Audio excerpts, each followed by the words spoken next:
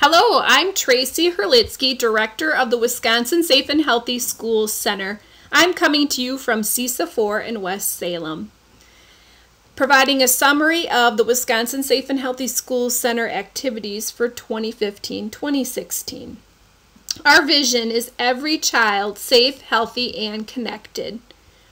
We provide training and technical assistance on alcohol, tobacco, and other drugs, bullying prevention, mental health and suicide prevention, and school safety.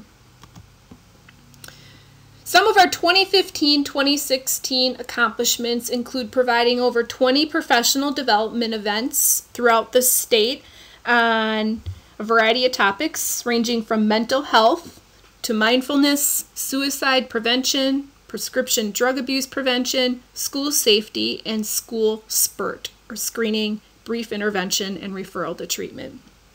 This year, we developed and conducted an online AODA basic course with 53 participants from 34 school districts.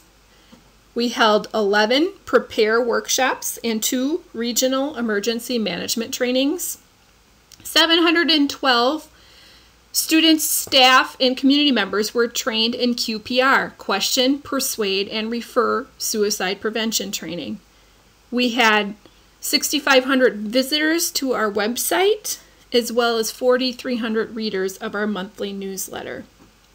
As far as quality control goes, 99.6% of participants strongly agreed that our training met their needs and they will use strategies presented to have a positive impact on student learning. 99.2% would recommend the training to others. This is a map of what those 170 school districts and 56 organizations look like for 2015-2016. This is what it looks like for the last 4 years that the Wisconsin Safe and Healthy Schools Center has been in existence. I'm amazed by our reach. This is what our funding looked like for 15-16. We had about $1.2 million. $350,000 came from DPI base grant funding, $400,000 from emergency management, $423,000 from school mental health contract, $5,000 to provide tobacco prevention, $57,000 in supplemental funds from the DPI to provide resources and materials needed to do our training to schools. And then we made just around $22,000 in revenue. This is significantly more money than we have had in the past due to the flowing through of the federal grants that our Department of Public Instruction had for this year.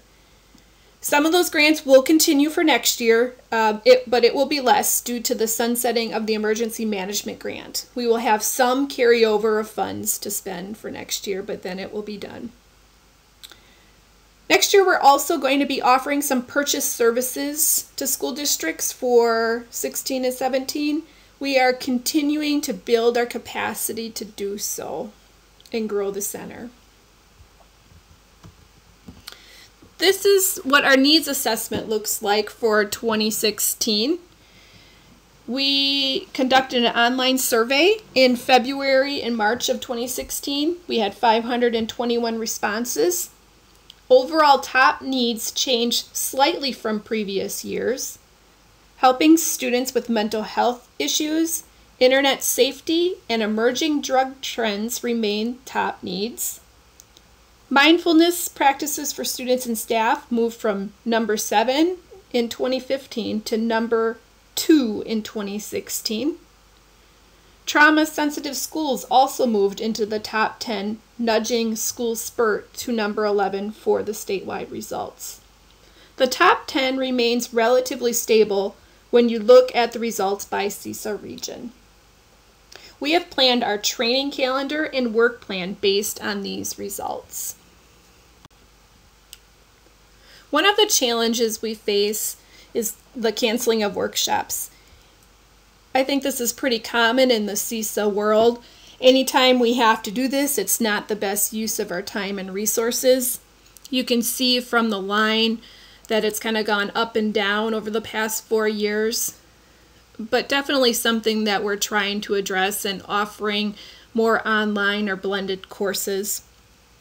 Another challenge are statewide logistics for offering 20 trainings, such as delivering of books and materials, weather, and of course travel falls into this category. Time. This year, due to the school mental health contract coming in September, after all Wish Center staff had filled up our contract time in days, made it really hard for us to get all the deliverables done when things are added on late in the year. It's really about timing. As well as, I think, travel falls into this category for us because it takes up so much of our time. It really is a financial and physical toll on our project, that travel in large regions and throughout the state. One thing that the Wish Center has joked about is hiring a helicopter and a pilot to take us where we need to go. So if anybody has any connections, please let me know, and we could really use them. And then finally, what we really need is sustainable long-term funding, so we can spend less energy and less anxiety about having a job and more on the important work that we provide for schools. Here's our team of regional coordinators. Carol Zabel is on the West Coast out of CSA 10. Lynn Verage covers the northern region out of CSA 9. Jackie Scheening covers CSA 6 and then the southern part of the state. Christine Kleiman covers the East Coast out of CSA 7. Thank you, and feel free to contact me at thurlitsky@csa4.org if you have any questions.